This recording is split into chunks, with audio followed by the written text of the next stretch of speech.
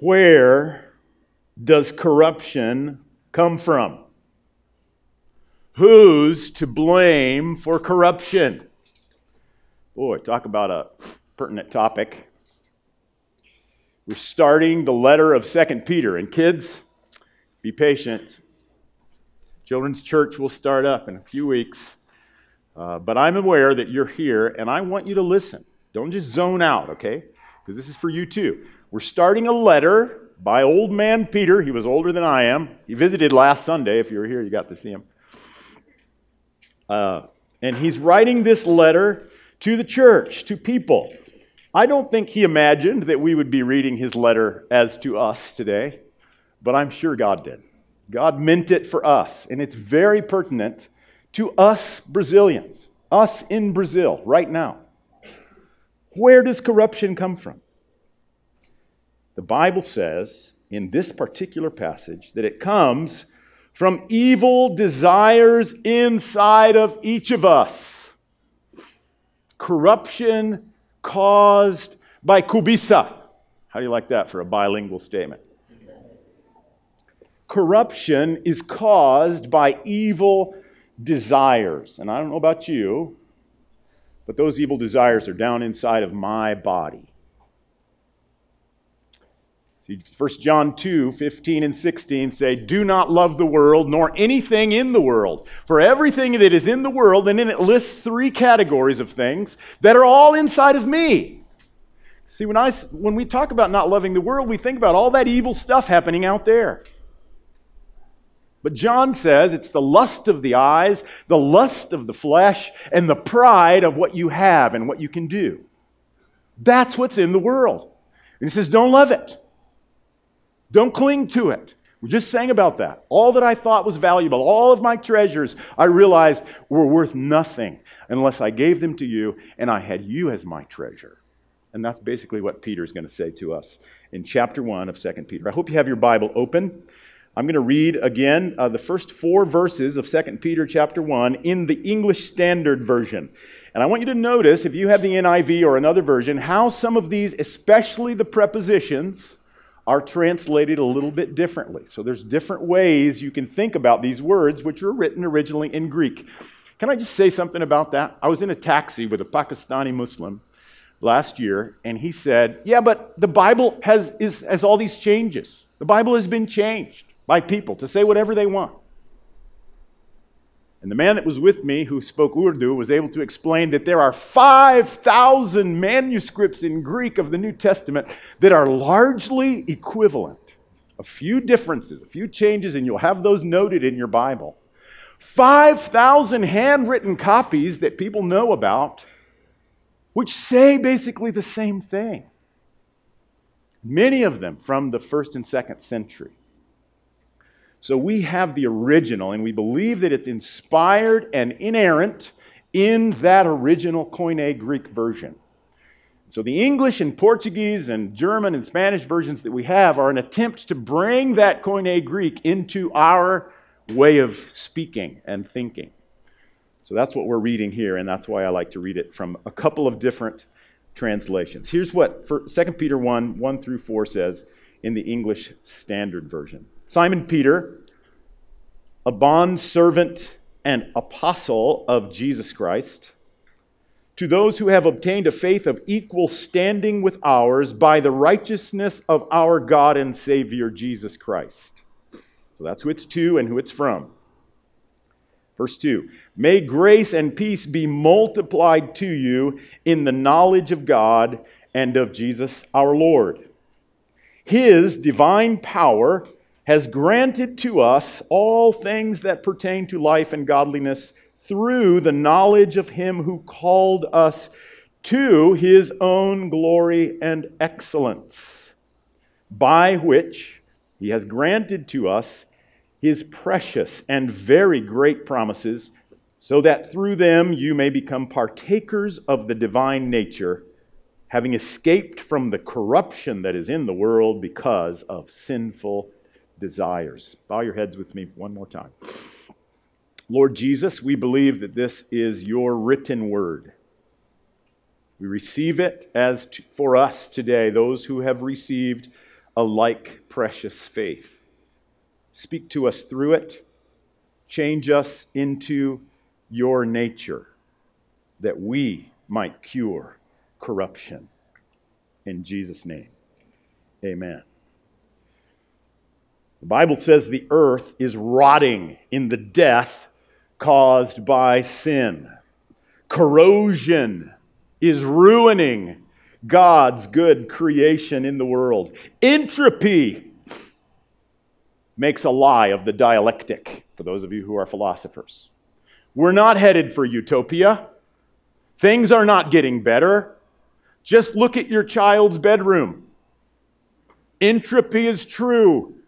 Things tend to fall apart unless you put significant effort into it.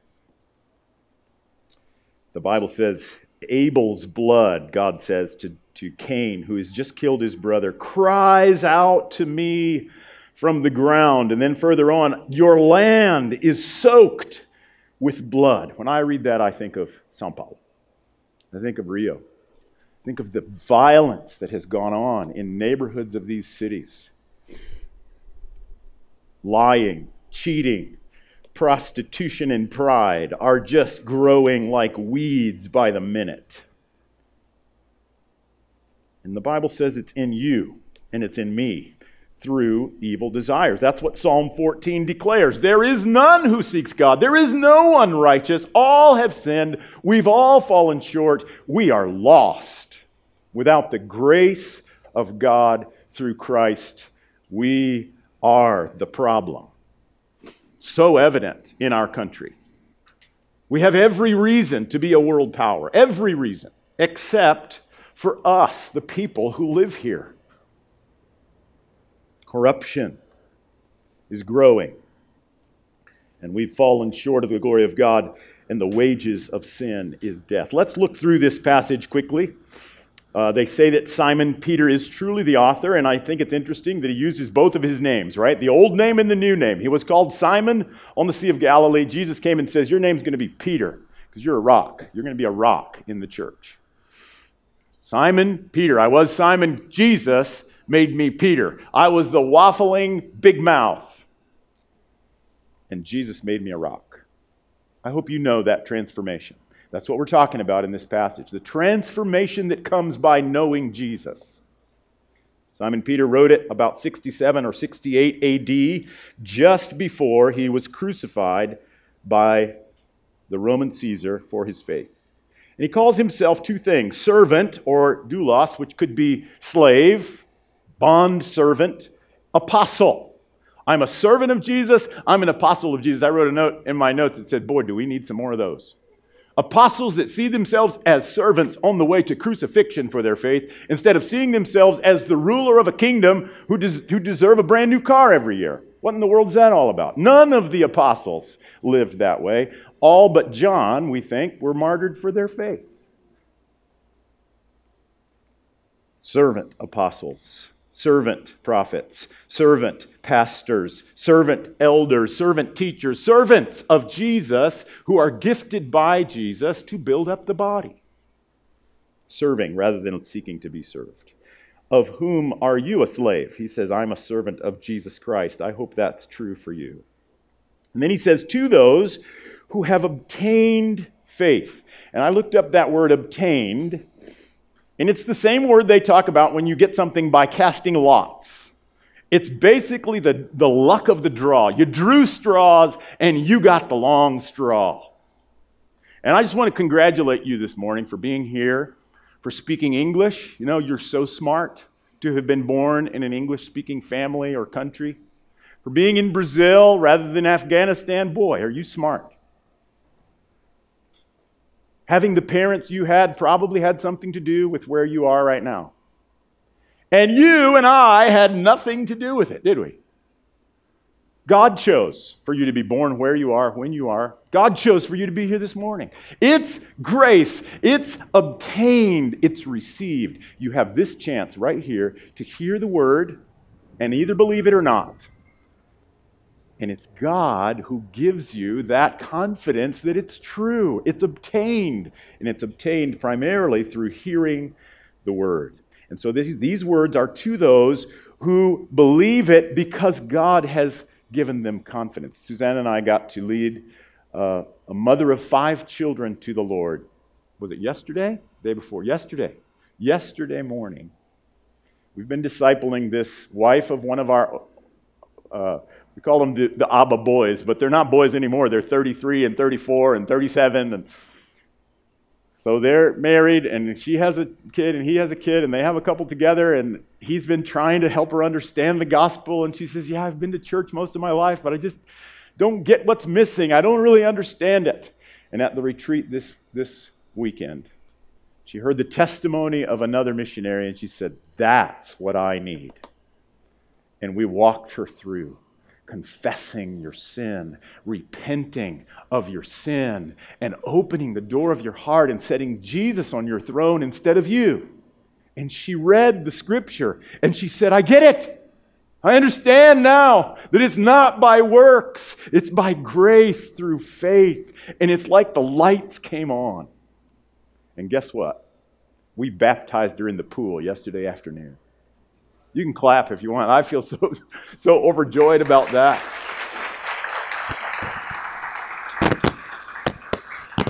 So now, is that me? Popping? I don't know why. So now, 5 kids will obtain faith through their mother and father who have been given faith to teach them the word. If you've obtained faith, these words are for you. Those who have obtained a faith of equal standing with ours. How? By the righteousness of our God and Savior, Jesus Christ. See, Peter believed that Jesus was the God and Savior of the world. He believed Jesus was God incarnate. Jesus was Jehovah of all things. That's a big jump. That's great faith. But Peter's declaring that the righteousness of our God and Savior Jesus Christ gives us faith to believe and then imputes that righteousness to us through new birth and makes us His righteousness. We're going to talk about that a little bit further down. Faith is precious, more precious than gold, he said in 1 Peter. And faith is like faith. It's faith. James says Elijah was a man like us, and he believed and he prayed that it wouldn't rain for 3 years, and it stopped raining. Faith is faith. You, my friend, can believe and pray some more and keep believing. And thank you, brother. And God will grow that faith. Like precious faith, Peter says. And then verse 2 says grace and peace multiplied. Not just added, multiplied. And I think of that as the more grace you express in the world, the more people start expressing it with you, and that becomes a geometric increase of grace and peace. The world is full of the opposite. So if grace is generous goodness undeserved, what would the opposite be? Covetousness, evil desires, get more than you give, never pay more than it's worth. Grab for yourself while the grabbing is good. Everybody else is doing it. The opposite of peace, obviously, is anxiety, which is a rampant pandemic. Grace and peace multiplied to you in what? Look at verse 2. I hope you're following along. In the knowledge of God. This is repeated a couple of times here. It's repeated down in verse 3 and then repeated in verse 8. Peter is talking about knowing God through Jesus Christ. He had the privilege of seeing, touching, hugging, swimming with, camping with, eating with, laughing and crying with the true incarnate Son of God. He and John and the rest of the apostles knew Jesus personally, face to face, in the flesh. We don't have that privilege. But he says in 1 Peter that those who have not seen him and yet love him are blessed even more. Do you know him? I'm not talking about knowing about him. Do you talk with him? I'm not talking about hearing physical voices. I'm not talking about seeing any visions. Talking about walking with a friend who's there closer than a brother, inside your thoughts, behind your consciousness, giving you a peace that passes understanding and grace for somebody that cuts you off in the traffic. Now I'm meddling, right? Grace and peace multiplied in the knowledge of God, His power. I wore my No God shirt today. I hope you guys can see that. You know, I was wearing this shirt to the grocery store one day, and I had my coat on, and this real weird guy with piercings and long hair came out and said, "Hey, cool shirt, man." I thought, why is he liking my shirt? And I looked down, and it said, "No God." It says, "No God." So I hope you are getting that message and not this one. His power... Here we are, starting with God again. Verse 3, His power has given us everything we need as we know Him better. Everything we need through our knowledge of Him to do what He wants us to do. We are called to His glory and excellence, or strong goodness, virtue. Your NIV, I didn't do anything. Your NIV, can I use just this one, Caleb? It's okay? All right. So the NIV says, by His glory and goodness He's called us. This one says, to His glory and goodness. The point is, God shines out with His glory and goodness to us and calls us to Himself, to be like Him through the divine nature. I think it's interesting that Romans 3:23 says we have fallen short of His glory. I asked the Lord to sort of give me an idea. What is this glory? It's not just like rays of sunshine. It's much more palpable than that. The glory of God is a theme that you can dive into in the Bible. And the best I can express it right now is through Psalm 16, which says, at His right hand are pleasures forever, and joy in its fullness. Fullness of joy and pleasure that never ends. My friends, that's what I'm looking for through my lust of the eyes, lust of the flesh, and pride of life. I think that following my gut, my appetite, will give me pleasure and joy. Fun. Right? That's how you put pleasure and joy together. For my kids, the world's about fun. Have more fun. Have fun all the time. We could just laugh all the time. That would be great. Guess what? I think we can in heaven, because it's joy unspeakable, joy in its full, and pleasure that never ends. And it's at the right hand of God for those who are holy in His presence. That's what He's calling us to. Be good like me, be glorious like me through my nature in a dark world. We ought to keep going. This is a calling for everyone. Then he says, by which. It's a little complicated to figure out what is the antecedent of that word which. By glory and goodness, by our knowledge of God, or by His power. I just kind of put them all together and said, I think it's all three.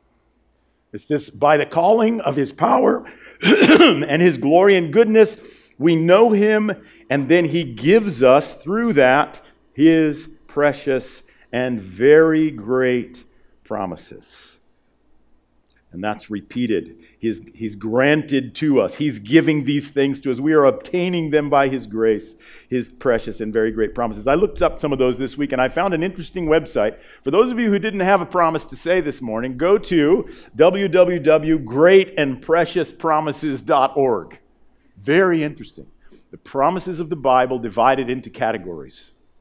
Now, you have to be careful with context, right? Because a text away from context is a pretext.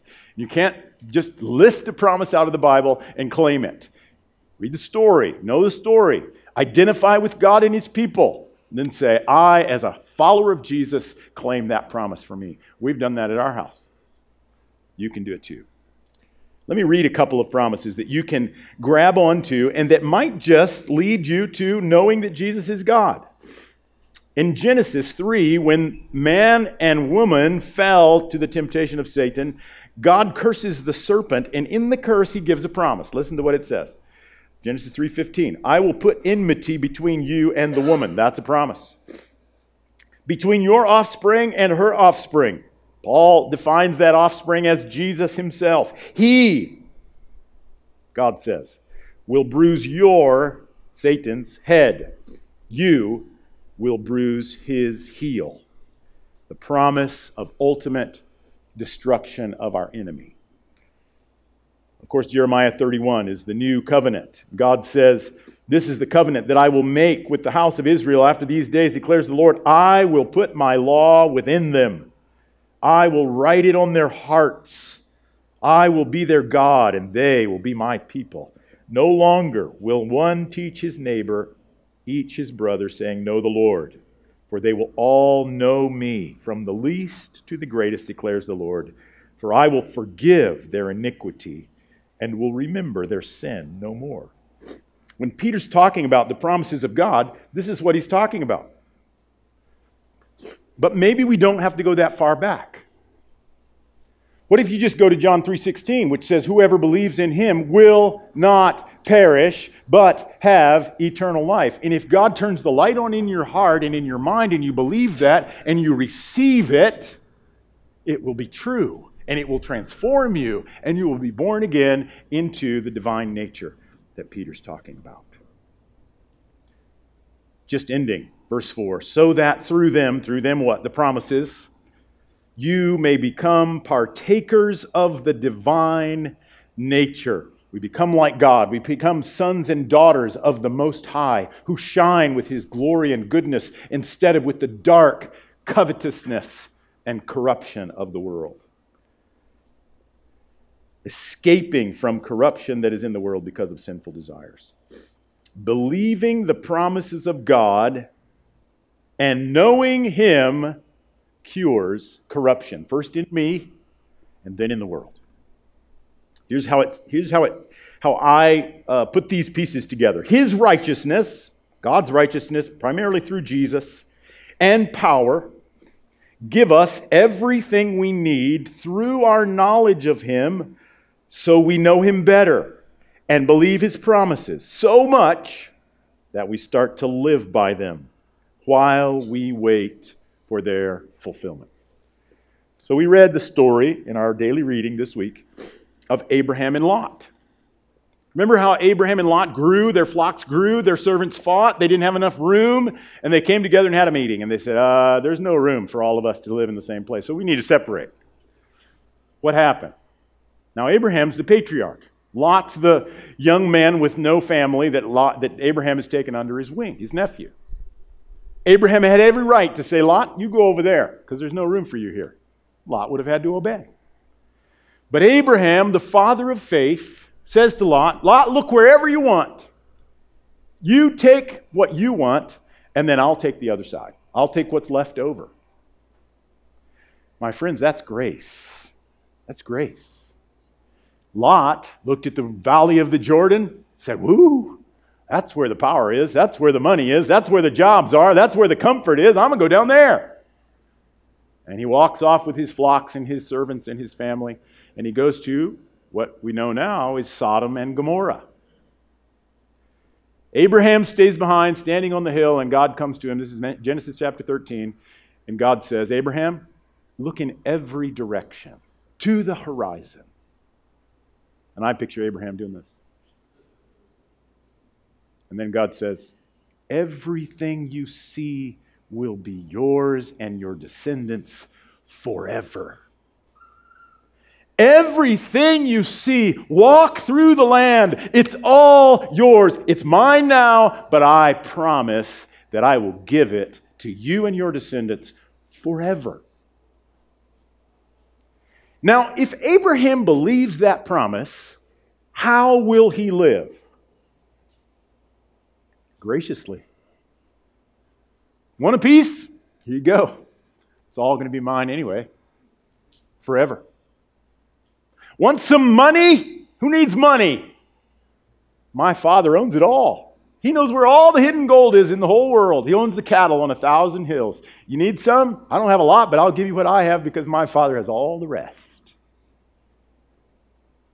Need to do something dangerous? Need to live in Iraq and teach English to refugees? So what? I have eternal life. Nothing can take that away from me. Need to support a missionary? Sure. I don't have everything you need, but I've got some here.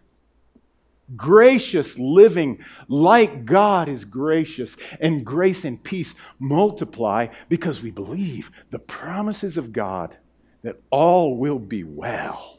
He will make everything new in the end. There will be justice and righteousness and peace, and you do not need to take vengeance into your own hands. Peace, my friends. Grace. Multiply it.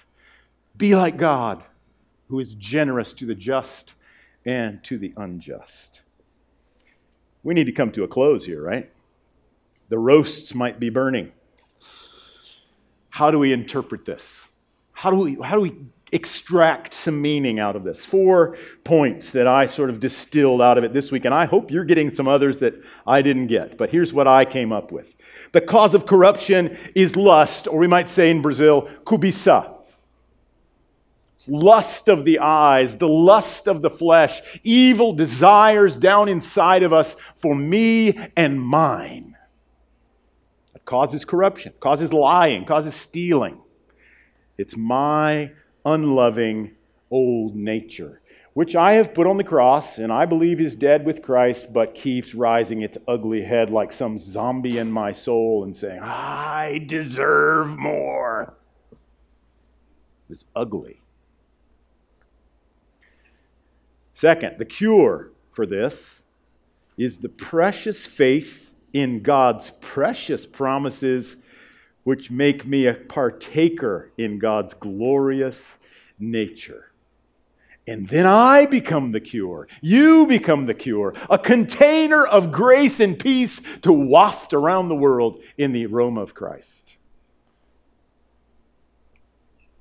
Did I say it wrong? Yeah, I skipped the order. So, read that one. Knowing Jesus by faith gives us everything we need to do the third one, which is believe the promises of God, which make me a partaker in God's nature. And then we become the cure. We are called to His glorious grace and goodness. You know what I did is moved the PowerPoint order and didn't move my notes. But there are the 4. Cause of corruption is me. Knowing Jesus by faith gives us everything we need to do His will. We're called to that will for glory and goodness, for grace and peace in the world. And then we become the cure by believing His promises for salvation and becoming like Him. His divine nature is formed in us. So what are you going to do about that? I hope God's given you some things to do. Don't just be a hearer of the word. See, at Calvary, we believe that these words have power. These words give you that faith, that precious faith. They grow your faith, but they have power to the extent that you believe and obey them. The birds of the devil are right here, flying around, all those birds of distraction, and you're thinking about something else, and those seeds can just be plucked right out of your life and not make a single difference. If God has said for you to do something, make a commitment to do it. Tell somebody. Write it down. Here's some things that I came up with. Stop complaining and start confessing. Stop complaining. Start confessing.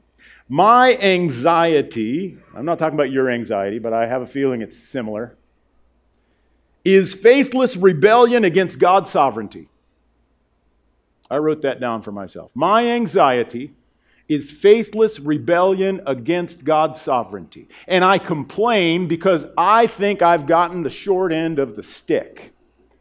And I forget that my good Father is in charge of everything, even the traficantes, even the politicians that I don't agree with.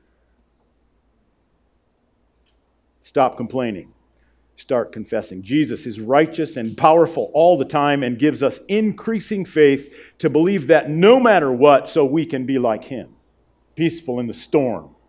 Gracious to our enemies. Second, is this right? Believe the promises of God and live like they are true, like Abraham. Believe that the promises of God are true and then live by them. Don't live by your ashometro. Well, I think this is going to happen. Live according to the promises of God, and you will become like God, gracious and peaceful to the end. And then third, live for God's glory and goodness, virtue, excellence. This word is powerful, and we're going to talk about it next week because it's in that list of things that we add to our faith. Virtue, in this sense, is strong valor to be good. It's even used in some places as masculinity. I can't say that today, but that's what it was used for in the first century. Strong goodness. The ability to be good even when you have the right not to be. Live for God's glory and goodness in everything you do, because this is your calling. Whom do you blame for corruption in the world? Listen to yourself. Listen to your thoughts. Corruption is caused by evil desires inside of all of us, and the cure is Jesus' blood. We are all sources and potentially partakers in the divine nature who cure corruption through multiplying grace and peace for God's glory and goodness in the world. Lord, help us. We want to be like you. Thank you for your precious promises and the faith to believe them. Now, live inside of us. Impute your righteousness to us that we might be strong, good, gracious, peaceful people for your glory. In Jesus' name, amen. Amen.